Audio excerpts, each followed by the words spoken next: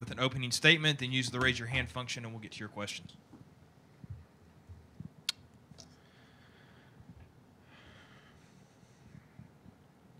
You're good, Coach. You can go ahead. Okay. Good. I hope everybody's doing well out there. Look, it's been a while coming, but every team now has the opportunity. Our team has an opportunity to sort of create an identity of who this team wants to be. I think that identity gets created by the standard of effort, the standard of toughness, the discipline to execute and do it on a consistent basis. And I'm very proud of the way our team has sort of managed some of the uncertainties leading up to this season.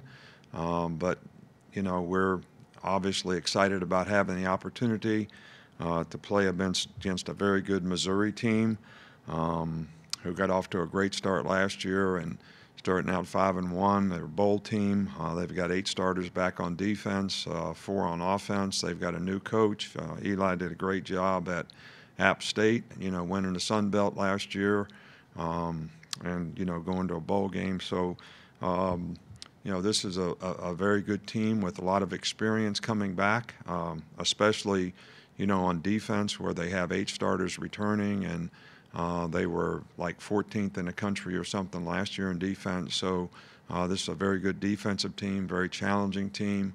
We've got some really good players on offense.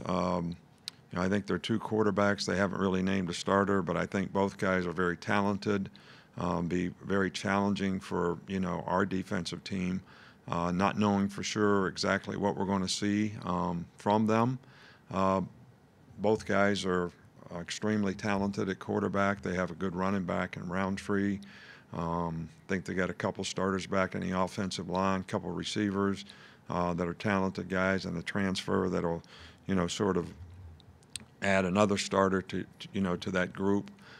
They do have to replace their punter and kicker. They have a couple new specialists, but Beatty's a very explosive guy, in the return game. So, very challenging game for us to start out in the SEC against a bowl team that has a lot of experience coming back, a new coach, and we just have to get our guys to prepare the way we can and be able to make adjustments and adapt to what happens in the game when we need to. So we're excited about having the opportunity to play. I'm excited about having the opportunity. All the things that we've done is, to try to give the players an opportunity to do this. So we're really excited that, that opportunity has finally come this week. Okay, we will start things off with Cecil Hurt.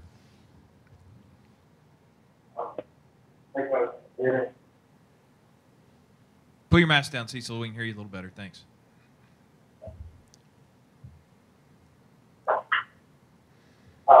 Coach, just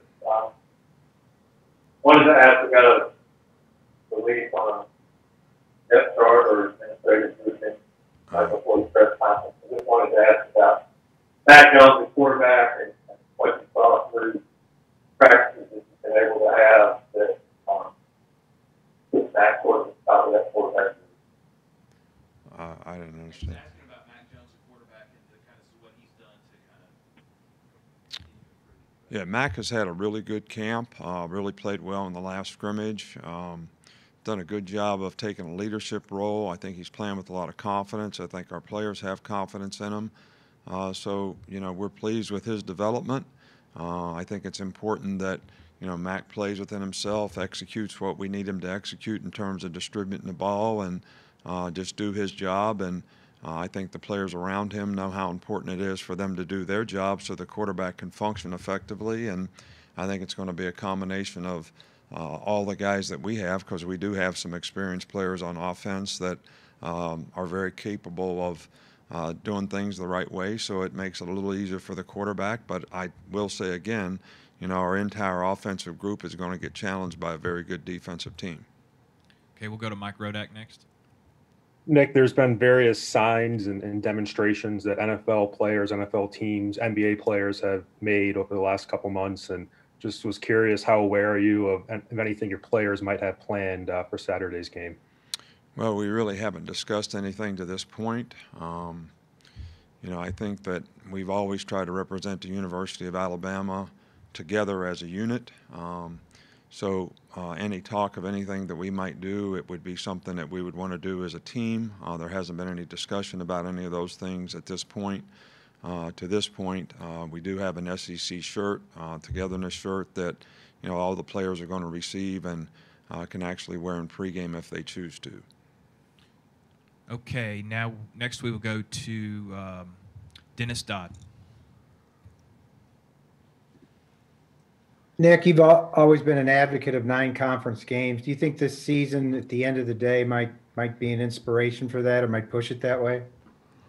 Well, I certainly think that playing 10 conference games makes it very challenging for the players, makes it very challenging for our team. As I look at the AP poll or whatever, we're playing 5, 6, 7 teams that are mentioned in that, depending on which one you look at. So it's very, very challenging, but I think it's a great opportunity for players to be able to compete. I've always been an advocate of playing more games so that every player gets to play every team in the East, and this is certainly going to create that opportunity to a large degree for a lot of our players, but I can't really answer, how it'll impact the future. I think a lot of it will be determined by, how this season goes. We'll go with John Zener at the AP. Yeah, Nick, I actually had a couple of quick ones. One, is there anybody that you know for sure that you're willing to share that's out because of COVID or injury or anything? The only guy that we have out due to injury is Ronald Williams. Is fractured his arm in practice about a week ago, so we know he's out for the game. But other than that, we don't have anybody who's out for sure, but we're testing every day, so that's kind of an ongoing process as to how that goes. And a follow-up to Cecil and Mac, how has he kind of grown and built on all the experience he got to get in unfortunate circumstances late last season? Well, I think obviously the more knowledge and experience you get from playing, the mistakes that you make and the good plays that you make all sort of help you develop confidence and sort of increase your chances of playing with consistency by making better choices and decisions. So I think that shows in Mac's play, and we're very confident that he can do a good job for us. Okay, we'll go to Tony Sakalas. Yeah, Nick, you have two freshmen listed at starter on defense. How confident in their ability are you heading into the season, and what have they really shown you in camp? Well, in Will Anderson and Malachi Moore. Right. Well, both players have had really good camps. They're very, very good competitors. Football is important to them. They're smart. They were able to learn and grow, in the system very quickly. And we needed some players to come through as young players in certain positions, and these two guys certainly, did that and did a very good job. So I'm sure this first game is going to be a challenge in terms of their opportunity to go out there and stay focused on, doing their job, and we're going to help them every way that we can so that they can, play well. Okay, we'll go to Brett Hudson. Hey, Coach, I'm curious, in a season where you're having to evaluate teams more subjectively for a college football playoff, how can you do that without incentivizing running up the score on teams? Or what would you like to see as a criteria to judge teams more subjectively in a strange sample size?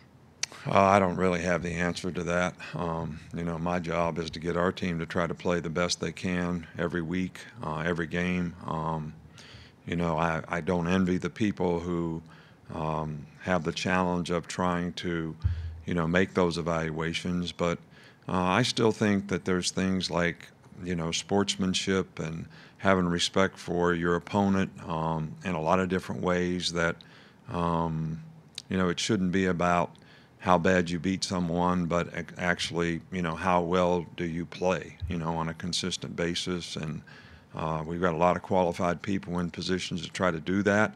I just think because everybody's not playing the same number of games and Some teams are playing conference games. I think strength of schedule is going to be, really difficult relative to different conferences and who plays who. So I just think some of those things probably make it a little more difficult when everybody's not playing a 12-game schedule and a championship game or whatever, but I don't really have a solution.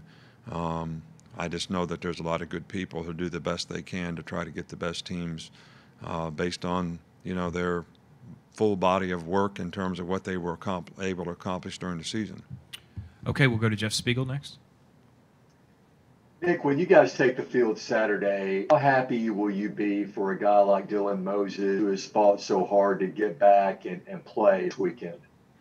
Well, I think that, one of the reasons that it was so important to us, to me personally, is for the players to be able to come back and play and create value for themselves. And, in a case like Dylan, who missed last season due to an injury, probably even more important to a guy like that to be able to come back, to gain confidence, to show people that he's healthy and the same kind of player or better than he was before.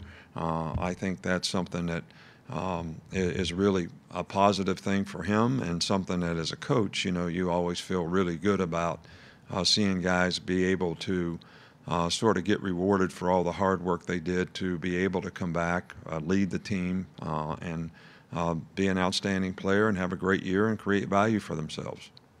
We'll go to Michael Casagrande.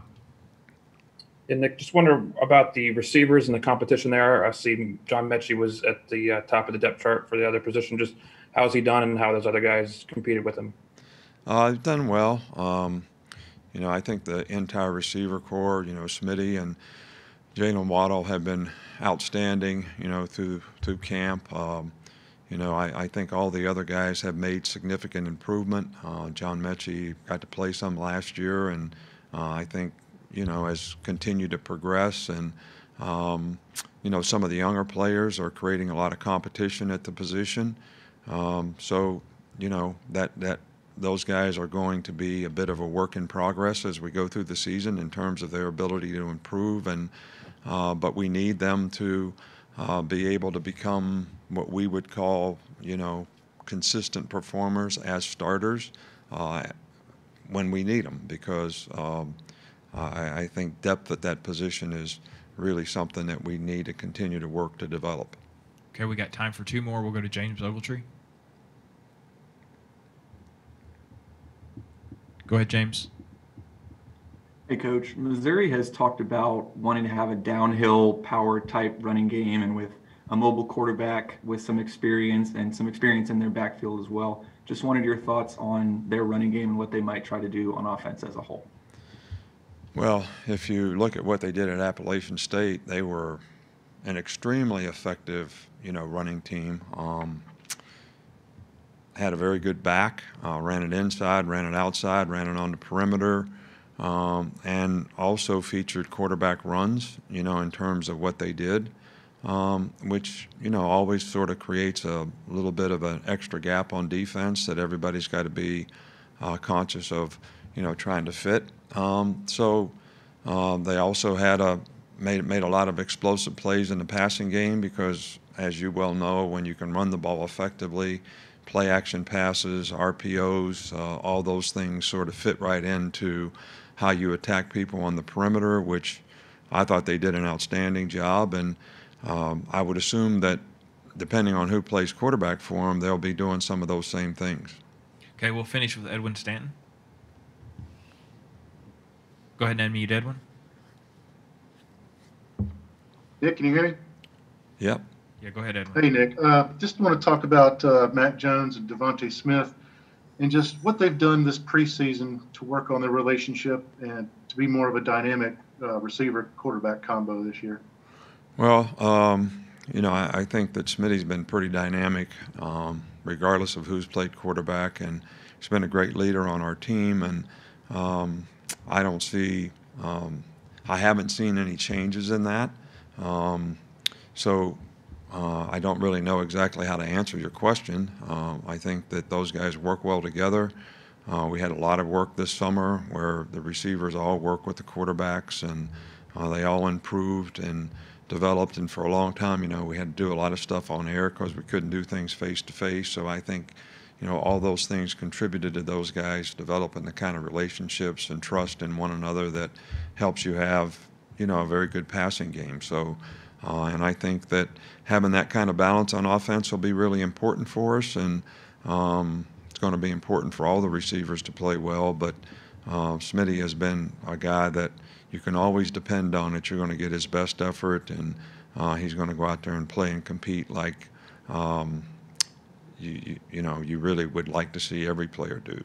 All right, Coach. Thanks for your time. All right, thank you. Guys, we'll be back with players here in a few.